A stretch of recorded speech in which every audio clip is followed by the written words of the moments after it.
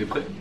Ouais, mais il faut d'abord savoir les questions. Ah bah non, je te les pose en direct. Hein. Ah ouais. Lui, il croit la vidéo là, on enregistre, elle sort directement. En ligne.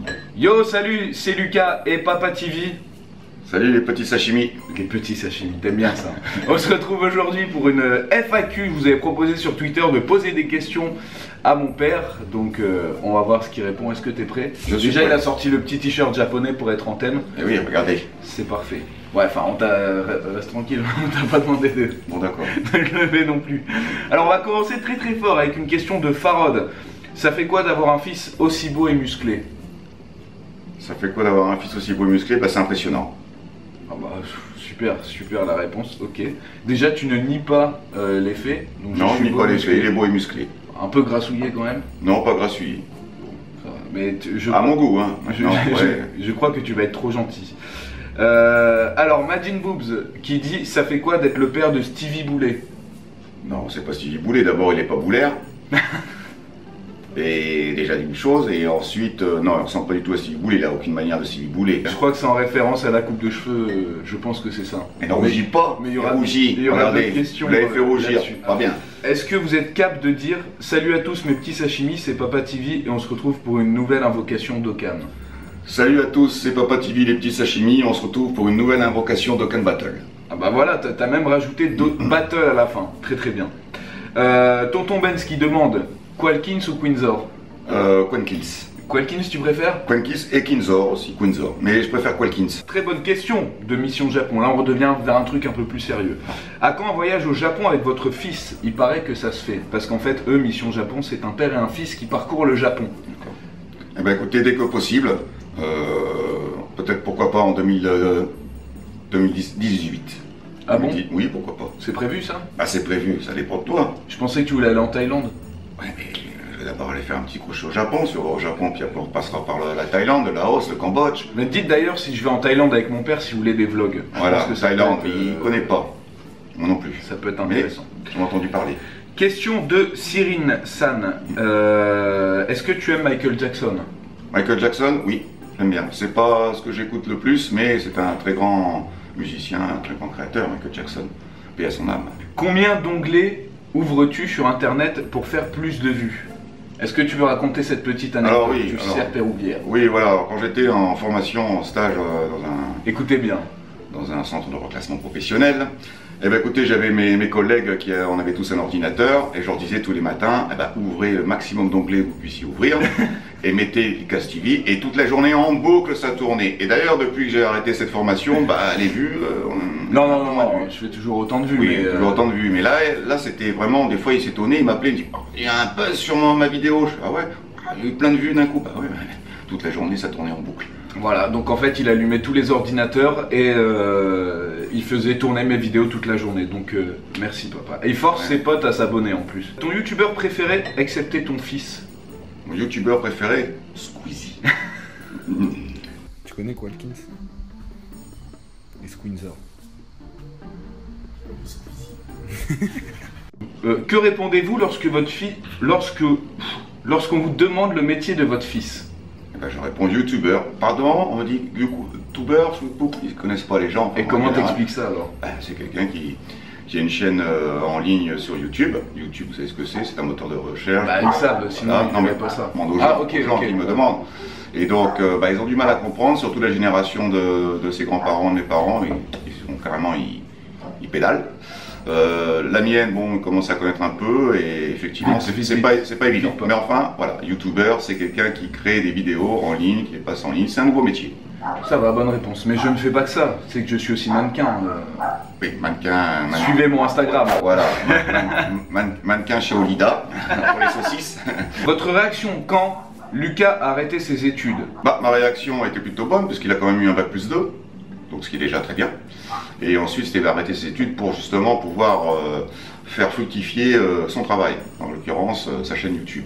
Donc je pense qu'il ne s'est pas trompé, il a fait le bon choix. Maintenant, à 24 ans, on peut toujours, même l'année prochaine, reprendre ses études quand on a un bac+2, il n'y a aucun problème. Moi-même, je les ai reprises bien après. Très bien. C'est d'ailleurs lui qui m'a poussé à aller dans cette voie-là. Je t'en remercie. De rien. Quand il s'est fait tatouer et décolorer les cheveux. Alors Il y a un tatouage que t'aimes pas. J'aime pas ce tatouage-là, la couleur rouille, là, ça me fait penser que je mange de la bouillabaisse. Alors c'est pas très joli, en plus on comprend pas, on ne sait pas ce que ça veut dire. Je pense qu'il est pas très bien fait, il va en faire d'autres. Moi ça, bon, je trouve que quand on commence avec 1, 2, 3, après il y en a partout, je trouve que ça fait laid. J'en vois sur la plage, j'habite dans le sud, ils ont des tatouages de partout, ici jusqu'aux pieds. Ah, mais je vais pas aller jusque là. Et quand on vieillit, les amis, quand on vieillit, ben, on reste avec ses tatouages. T'inquiète. Et donc il faut faire attention à ce qu'on fait comme tatouage.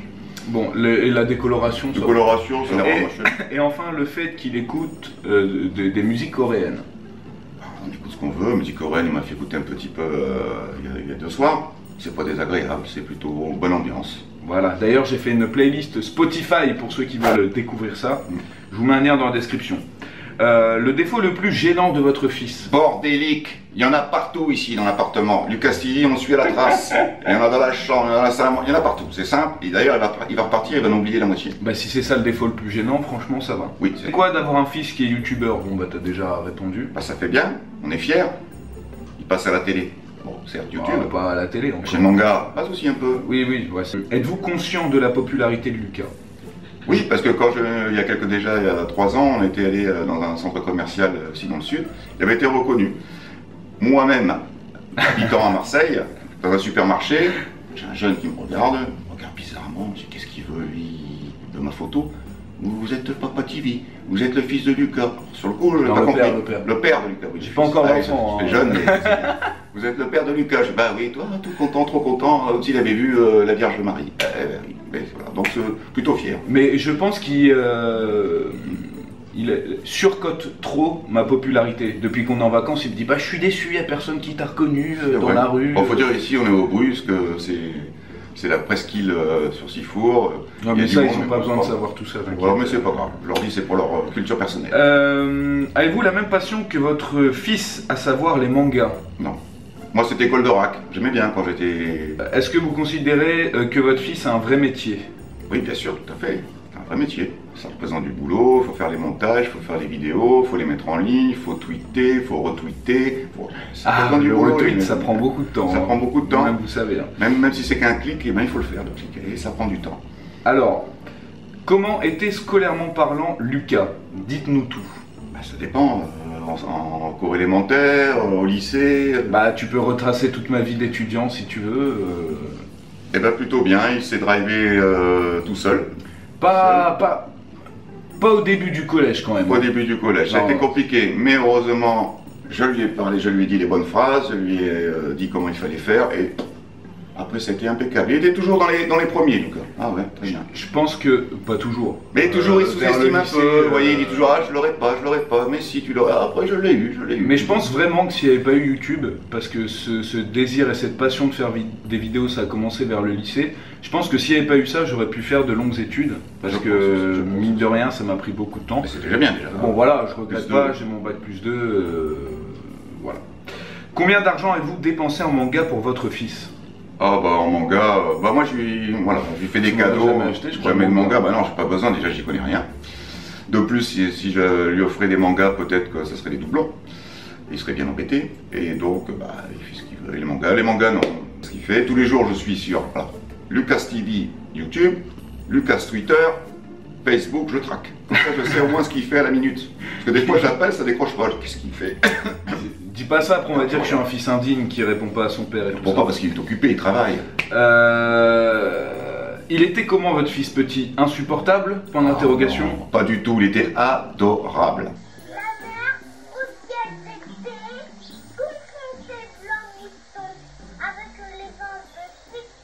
Il a essayé, étant petit, de faire comme les minots, les petits, faire des crises et tout. Une fois, il a essayé. Il a compris que c'était pas la peine. Donc après, il a arrêté.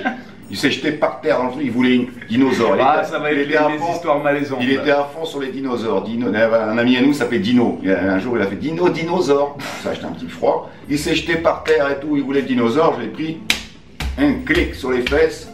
Je lui ai expliqué pourquoi. Je sais pas si c'était une bonne idée. Il n'a plus jamais rien fait. Il était adorable. C'était facile. Très gentil, très sage. Merci. Rien à dire. D'ailleurs, c'est lui qui demandait d'aller se coucher le soir.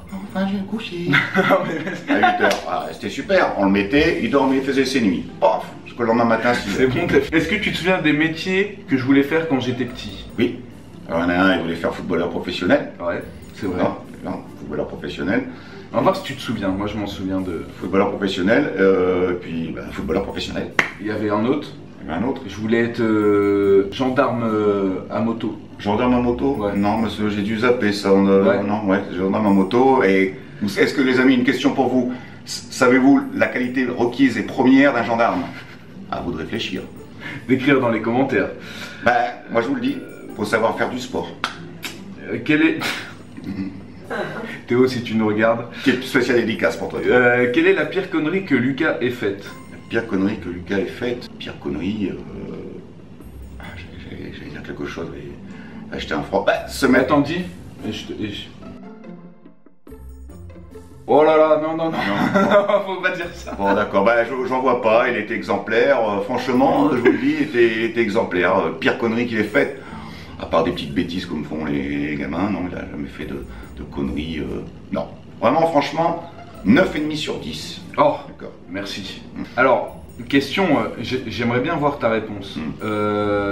Ça fait quoi de se dire que son fils gagne de l'argent en se filmant parler? Bah, c'est très intelligent. Il y en a qui se filment, qui postent des photos, je sais pas si c'est comme ça se dit, qui jouent sans arrêt aux jeux vidéo, gratuitement, sans rien avoir. Lui, il fait tout ça et il est payé. C'est extraordinaire. C'est très intelligent. Non, mais surtout que mon métier ne se résume pas à ça. Non, il faut les conventions, il faut un réseau, il faut... Très bonne réponse. C'est, moi je dirais même, d'avoir fait de sa vie un rêve. C'est beau. Mais bon, gagner des sous, je m'en rends pas compte parce que depuis qu'il est arrivé, c'est Papa TV qui lâche l'argent. Donc je ne sais pas. Peut-être il a peut-être des pinces, des moufles. Non, il a voulu au fou. J'ai dit non. J'ai l'amitié, paye rien. Dans une interview, Lucas a dit que quand vous étiez jeune, vous aviez une âme d'artiste. Tout à fait. Que vouliez-vous faire avant? Je l'ai toujours, cette âme d'artiste. Bah, musicien, surtout. J'ai fait 3 ans de basse. J'avais je sais pas si quelqu'un connaît, une jazz bass, Père. Et je commençais à bien marcher pour pouvoir jouer dans les pubs, dans les soirées. Bon, j'ai rencontré sa mère. T'es musicien, super. La première fois que j'ai pris ma basse, elle croyait que j'allais faire de la musique, elle croyait que j'allais sortir un morceau à 45 tours, quoi. J'ai qu'un instrument, c'est une basse, boum, boum, boum, boum, boum. Bon, moi non, ça m'a pas plu. Le fil en aiguille, j'ai arrêté, j'ai revendu ma basse, et puis voilà. Puis après, et le nom de ton groupe de l'époque? Il y a plusieurs groupes, U2, Dépêche Mode, David Bowie. Mon groupe, Ramon Foufoun. Voilà, ça c'était un peu trash. C'était un peu trash. Ok, donc la dernière question, est-ce que c'est toi qui as choisi le prénom de Lucas et pourquoi? Lucas, ce n'est pas moi qui l'ai choisi, bien sûr j'ai validé. À l'époque, en 1993, il n'y avait pas beaucoup de Lucas. Donc je me suis dit oui, pourquoi pas. Maintenant, des Lucas. Je suis très fier de Lucas, je trouve que c'est un beau prénom. C'est maman qui l'a choisi, ça. Merci Maman TV. Elle a choisi un joli prénom. Par contre, en ce qui concerne en revanche le deuxième prénom de Lucas. Là il y a une sacrée anecdote. Sacrée anecdote. Il est né en 1993, le 1er juin. Savez-vous, Laetitia Chémy, ce qui s'est passé en 1993? Pas le 1er juin, mais le 26 ou 27 mai, c'est-à-dire quelques jours avant. Eh bien, si vous vous en souvenez, je ne pense pas. En 93, peut-être certains étaient nés. En fait, écoutez, renseignez-vous, 1993, je vais faire plus vite. 26 ou 27 mai, c'est par rapport au football. Mon père m'a donné le prénom de quelqu'un d'important en cette date. Voilà, là vous avez tous les indices. Et j'aurais pu avoir comme deuxième prénom... elle aurait pu avoir n'importe... Abedi. Lucas Abedi. Rudy. Allen. Bon, pas Allen. Voilà, écoute... on espère que cette vidéo vous aura plu, que vous avez appris pas mal de choses. On a quand même fait 3 vidéos ensemble, tu as été très sollicité. Les gens veulent plus de vidéos avec toi, mais comme on se voit pas souvent, c'est un peu compliqué. On va s'arrêter là. Ça va partir en vrille, il fait chaleur, on a tout fermé ici, il n'y a pas d'air-clim, oh là là, on s'étouffe. Voilà, on espère que ça vous aura plu, et on vous dit à très bientôt. Jana. Tu l'aimes bien, tu le prépares bien celui-là. Ah ouais, t'es fier.